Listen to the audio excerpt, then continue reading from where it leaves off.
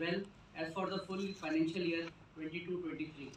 Amidst heightened global uncertainty subsequent to geopolitical tensions and persistent inflationary pressures, another turbulence surfaced in the form of banking sector turmoil in the United States. The failure of Silicon Valley Bank and Signature Bank and problems in Credit Suisse Bank aggravated volatility in the financial market. IMF, in its latest World Economic Outlook, has projected a decline in global output growth at 2.8% for the current year and is expected to remain subdued subsequently in the following year.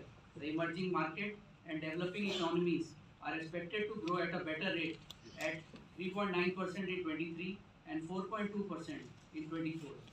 Indian economy has shown resilience in navigating the turbulence in terms of sound macroeconomic fundamentals and well-regulated and adequately capitalized banking sector.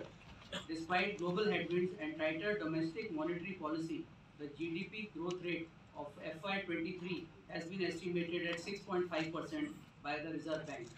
This higher growth projection is due to buoyant domestic private consumption supported by rebound in contact-intensive industries, near universal coverage of vaccination, and capex thrust on infrastructure by the government. The banking industry witnessed a comparatively higher advances growth of 15% and lower deposit growth of 9.6% in FY22-23, depicting release of pent-up demand in the economy. Traction in business activity and simultaneously exhibiting deposit mobilization, a major challenge for sustaining double-digit growth for credit in the future.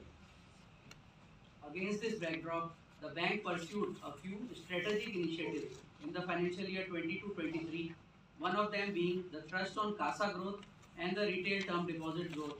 Secondly, continuous emphasis has been laid out to outreach campaigns for business growth as well as strengthening connect with the customers. The maintenance of asset quality and NPA management has always been our top priority, and consistent measures taken for improving collection efficiency and NPA recovery. On technology front, several products on asset and liability side were made live on the e-platform. I am happy to announce that the bank's net profit for Q4 jumped by 17% to 1350 crores for the full year, and the bank posted a net profit of 4023 crores, registering an increase of 18%. There has been improvement in NIM, which has moved up from 2.36% in March 22 to 3.01% in March 23, a rise of 65 basis points. Domestic NIM has also improved from 2.6% in March 22 to 3.43% in March 23. Asset quality has further improved with reduction in gross NPA from both amount-wise and percentage-wise. The gross NPA ratio was brought down to 7.31% in March 23 from 9.98% in March 22, and the net NPAs to 1.66% in March 23 from 2.34 in March 22. Slippage ratio was brought down from 1.15% in March 22 to 1.94% in March 23. During FY23, the bank expanded its credit by 12.87% with the increase in RAM advances by 12.29%. During the current year, with onboarding of e-platform and end-to-end digitization in credit sourcing, processing and delivery, there will be a significant jump in the credit offtake.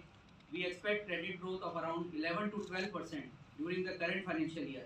For augmenting yield on advances and NIM, the bank is aligning its asset growth to high-yielding areas with focus on RAM advances and mid-corporates. With the bank's continuous drive for managing asset quality, we expect gross NPAs to be contained below 7% as far as the GNPA is concerned, and credit cost between 0.65% to 0.75%. We aim at maintaining NIM above 3%, thus ensuring sustainable growth in profits. I would again thank you for all the continued support.